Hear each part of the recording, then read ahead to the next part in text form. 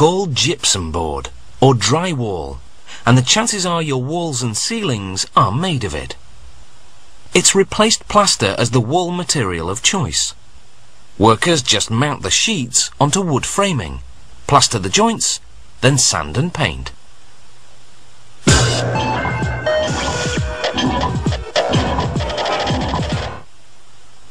Gypsum is a natural mineral. Since ancient times, it's been mined to produce gypsum plaster. In fact, there's gypsum plaster in Egypt's pyramids. In 1894, a man by the name of Augustine Sackett patented a board made of gypsum, which he called plasterboard. But it didn't become the norm in construction until the building boom that followed World War II, when busy contractors abandoned plaster in favour of this faster and cheaper way to build walls.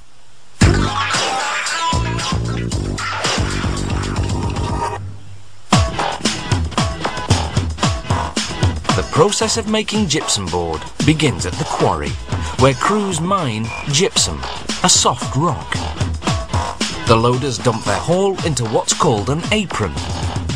The apron channels the gypsum onto a conveyor, breaking up the big chunks along the way. From there, it's into a giant rotating drum. Within 8 minutes, this hot air rock dryer removes 5 to 10% of the moisture, turning the gypsum white. Next stop is a gas-fired silo, called a kettle. It cooks the gypsum at 150 degrees Celsius, until most of the remaining moisture evaporates. Feeding the kettle is a mill that grinds the lumpy rock into what's called stucco, a fine powder the consistency of wheat flour. In a mixing tank, meanwhile, workers combine water with several powdered chemicals and minerals, and a chemical soap. The dry additives give the board the required structure, while the soap creates air bubbles to make the board lighter.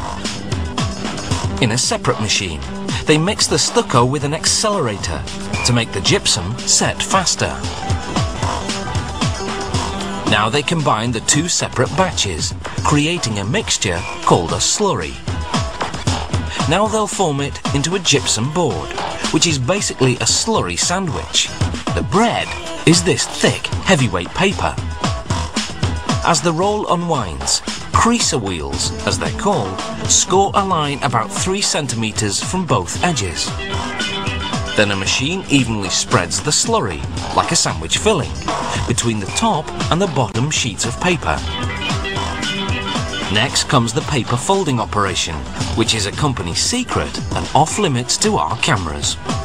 They fold the edges along the score lines, the bottom edges upwards, the top ones downward, gluing them over the bottom ones to trap the slurry inside. Drops of water smooth out any ridges, ensuring a smooth and even fold. This forms plates, then shapes the folded edges into straight sides.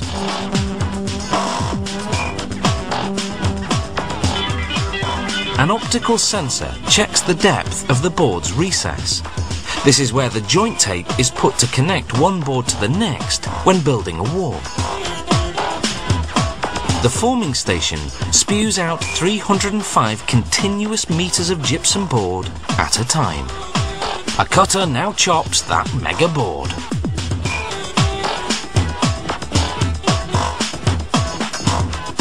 As the boards exit the cutter, automated prongs flip them to recess side up. Since the recess side will be the wall surface, the factory doesn't want to risk damage by having it travel face down on the rollers that lead to the drying station. The gas-fired hot air dryer is more than 150 meters long and has 8 decks. The factory can cure hundreds of boards at a time. It takes 40 minutes to move through the dryer's 4 temperature zones, which start at 350 degrees Celsius and get progressively cooler. The boards are sold in pairs, so the machinery stacks them in twos, then tapes them together. The tape bears the brand name as well as the size and thickness of the board. Standard sizes range from 2.5 to just over 4 meters in length.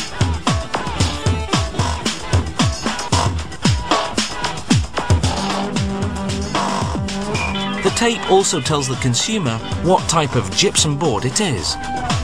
There's standard drywall for building walls in homes. There's a moisture-resistant version for humid areas, such as bathrooms. There's also fire-resistant gypsum board, usually required by law for commercial buildings. Now it's your job to make sure you don't hire a cowboy to fit them.